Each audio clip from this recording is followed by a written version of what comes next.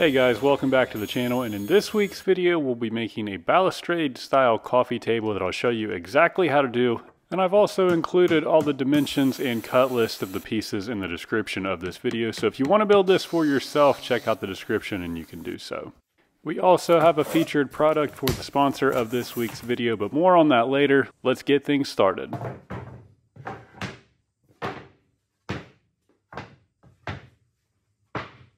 If you follow my channel, you may recognize this wood as some leftover basswood from last week's project, which was this bed that I made. While I thought that bed turned out awesome, the problem with making that bed was that I had some of this leftover lumber, which would normally be a good thing, but I've been trying to get rid of this basswood for some time now, which gave me the perfect opportunity to make a coffee table as I had just the right amount of wood left over.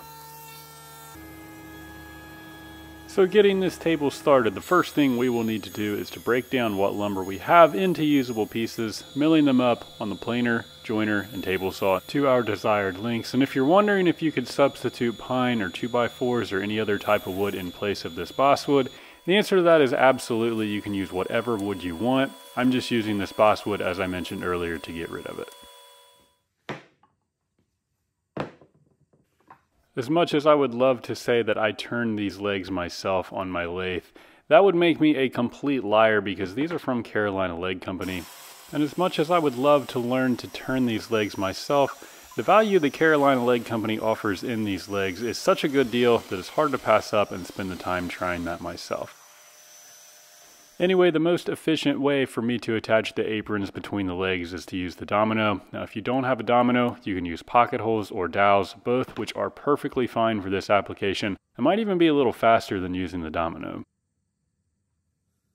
If you are, however, considering adding the domino to your tools that you own, in my opinion, it is 100% worth it due to the precision and the accuracy and repeatable cuts that you can make every single time. The other thing that's cool about the domino is that you can flip the offset of these pieces. So notice on that top piece, the apron was completely flush, but if we flip the bottom piece over, there's a nice offset that's consistent that we can match up on every single piece. And once again, if you don't have a domino, don't be intimidated by this step because you can do the exact same things with pocket holes, which I've done several times in the past. Regardless of the joinery method, the table will look best if that top apron is flush with the top of the legs and there's maybe a 1/2 inch offset on the very bottom. Now this is just a personal preference, but anytime I'm getting ready to glue something together, I always like to dry fit the entire piece together to make sure that I didn't accidentally cut something on the wrong side or there are no surprises that are going to pop up during that glue up. Once we've ensured our glue up will work properly, we can reassemble all the pieces using glue. And because glue ups are not the most exciting thing in the world to talk about, just a reminder that if you do want to make this table, you can find all the dimensions down in the description, as well as all of the tools and products I used in this video in case you are interested in checking any of those out as well. So thus far in the video, we haven't really done anything that difficult or complicated yet. Really, we've just cut out the 8 apron pieces and attached them to the legs of the table.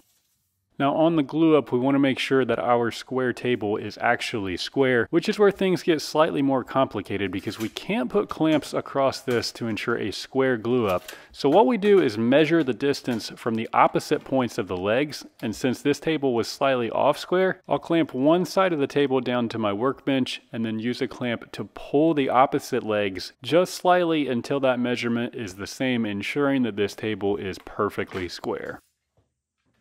Now honestly, it doesn't have to be perfectly square, but the more out of square that it is, the more offset the slats and the tabletop will be once we finish this thing up.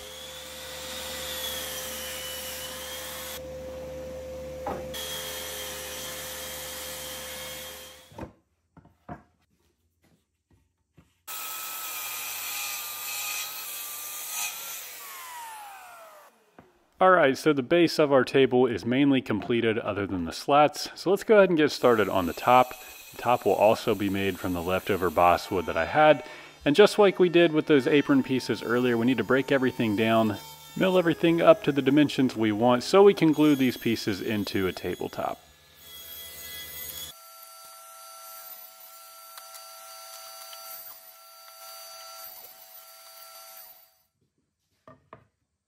the width of the individual tabletop pieces doesn't necessarily matter. In fact, the width of all my pieces were completely random and nothing matched up, and I thought this made it look even better. Opposed to the width, what is important of each of these pieces is the length, being that each of these pieces are as long as the total width of all the pieces put together. So on this table, the total width and length of this tabletop was 36.5 inches, meaning that all of these pieces are slightly longer than that because we'll flush cut them after the tabletop is glued together, but that width needs to be a cumulative 36.5 inches as well. Or if it ended up a little bit wider, you could always rip it down on the table saw after the tabletop is glued together.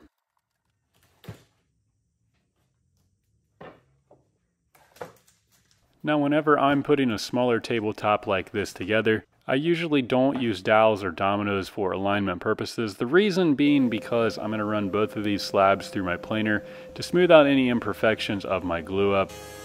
Now if you don't have access to a wider planer for these pieces, you could always use biscuits or dowels or whatever other method of joinery in the middle to make sure that seam lines up.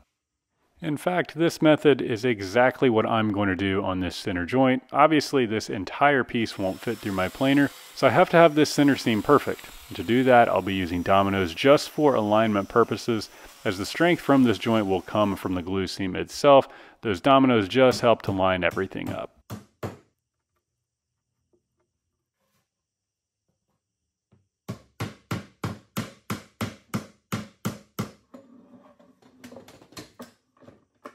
Alright, so at this point our tabletop is coming along nicely. Now usually on a tabletop glue up like this, I'll let it set overnight or at least sometime until the next day. But because this is a YouTube video, we can skip right ahead to the next day instead of having to watch that glue dry for 12 hours, which might be the most boring thing of all time. After that glue is finally dry, we'll flush cut both ends of the tabletop. And remember that we want to flush cut this to the same exact width of this tabletop. So like I mentioned earlier, our width was 36.5 inches, meaning that our length of the tabletop should be 36.5 inches as well. With that tabletop done, we can focus our attention on the bottom of the table, which I'll be making from individual slat pieces. These are also milled up out of whatever leftover basswood that I had. And I wanted these pieces to set flush with the top of the bottom apron. And the easiest way to do that is just to add an extra piece to that bottom apron, which will serve as a shelf for those slat pieces to sit on.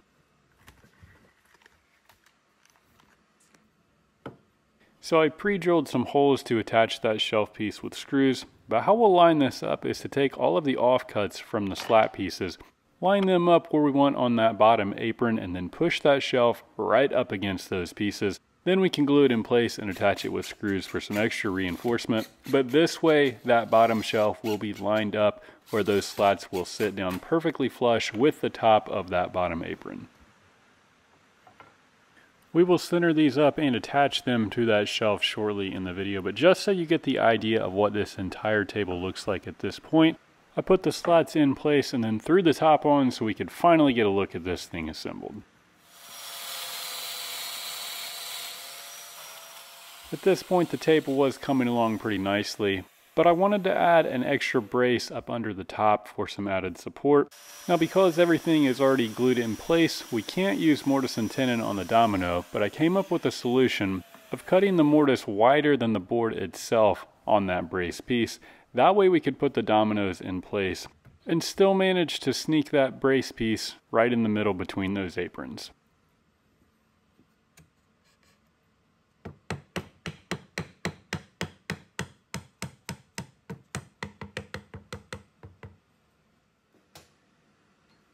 It obviously would have been easier to just put that in place before I glued everything together, but I'm guilty of poorly planning that step out.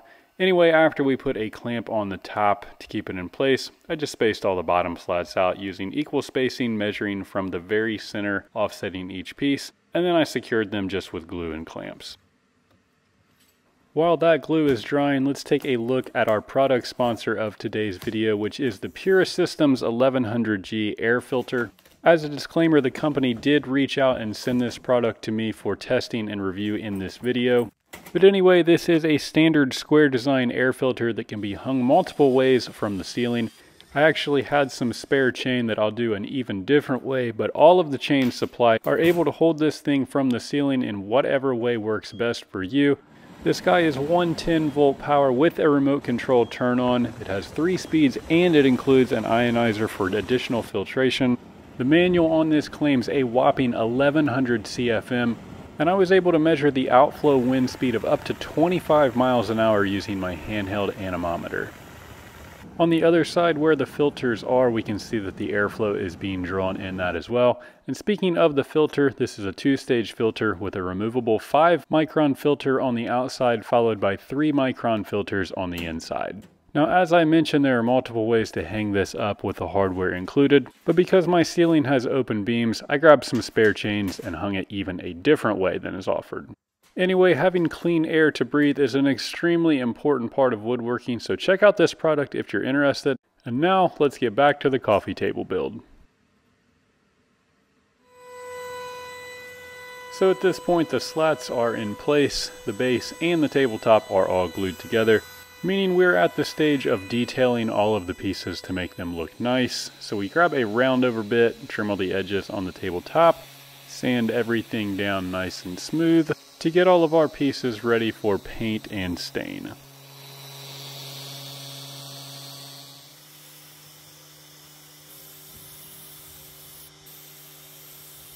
For the paint, I'm using 2 coats of white primer followed by 2 coats of enamel gloss paint. Using a sprayer opposed to a brush is a great way to not only improve your time and efficiency, but also the quality of the finish you get. The top of this table is stained with Minwax Espresso, and normally when I'm staining tabletops I'll do the bottom first to make sure I like the color, but if you're hungry for more details and you're curious on how to get an absolutely perfect stain and polyurethane finish on a top, check out the video at the top of the screen where I go into far more detail as far as what to do and what not to do whenever you're staining and clear coating a tabletop or any other project you may be working on.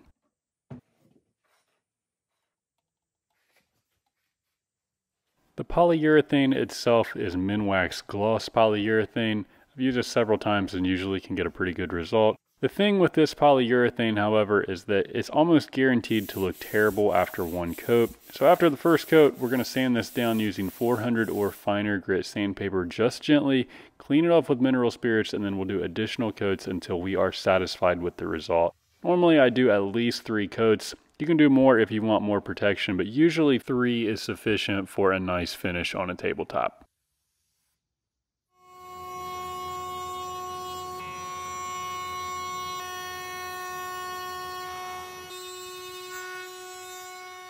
When attaching the top to the base, we have to remember to consider wood movement, and I do this by using Z-clips to attach the tabletop. So we first cut a slot using the slot cutting router bit, and then the Z-clips can pop right down into those slots. The top is then set in place and centered, and we can attach the top to those Z-clips using screws that go through the Z-clip right up into the tabletop. If you followed the steps in this video, your end product should look something like this. But anyway, that'll wrap this video up. So if you made it this far in the video, thank you for watching. Drop a comment down below letting me know what you think. As always, stay tuned for more, and I'll see you in the next video.